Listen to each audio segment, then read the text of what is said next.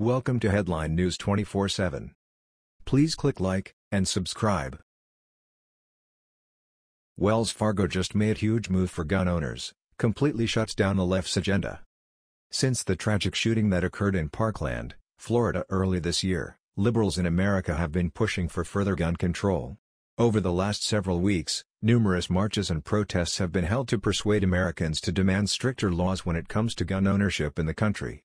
While many people have jumped on board with this radical idea, many on the conservative side have balked at limiting Americans' Second Amendment rights, which has prompted the left to explore different tactics. One of those tactics being explored is coaxing banks around the country to deny services to people who are members of the NRA, and gun makers. Now, some institutions have caved to those demands. Wells Fargo has made an enormous move in defense of gun owners that have the left fuming with anger.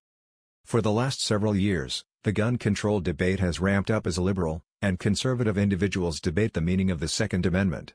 While many on the left argue that the Second Amendment must be changed to fit the world we live in today, conservatives say that freedom should not be traded in the name of security. As gun sales continue to soar in the country, the left has been busy trying to figure out a way to stop them, and they may have found a loophole. Many activists for stricter gun laws have turned their attention to the banking institutions, pressuring them to deny transactions made by those in the NRA and gun makers. Wells Fargo was one of the first approached to drop these sort of sales, but instead of the banking giant caving to their demands, they responded by saying no. In a statement released by Wells Fargo Chief Financial Officer John Shrewsbury, he stated that the best way to change laws was through the legislative process. The best way to make progress on these issues is through the political and legislative process. In the meantime, Wells Fargo is engaging our customers that legally manufacture firearms and other stakeholders on what we can do together to promote better gun safety in our communities. Here is more from the Washington Times.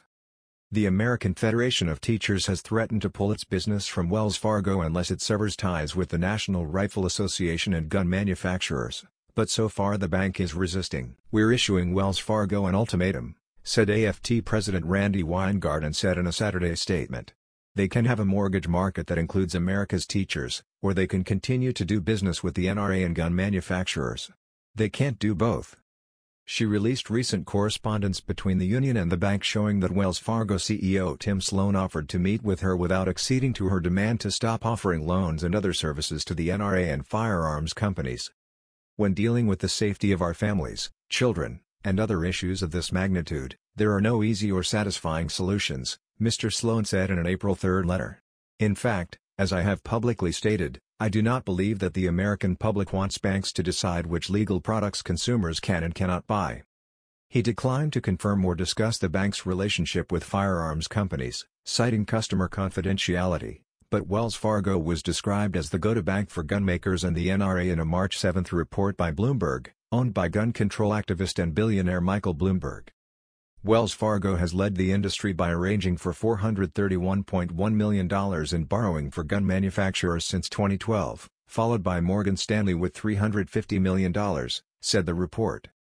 Mr. Sloan said that Wells Fargo Home Lending helped provide mortgages to 1,600 AFT members in 2017, and offers special assistance to teachers struggling to make down payments on homes through its Neighborhood Lift program. "What we can pledge is that Wells Fargo will be a thoughtful participant in the dialogue and listen carefully to all voices and all points of view, taking each of them seriously, including that of the AFT," Mr. Sloan said.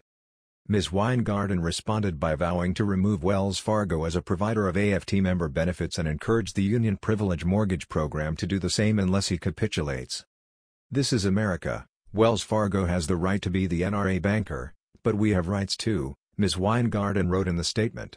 "That's why if Tim doesn't ditch his guns business, we'll ditch Wells Fargo. We are glad Tim wants to meet, but no words will dissuade us from our view that our society must value people over profits."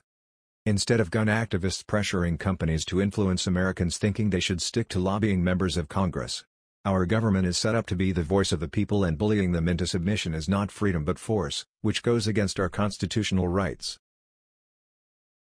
That was the news. We thought you might be interested in knowing about this. Please click like and subscribe. Thank you.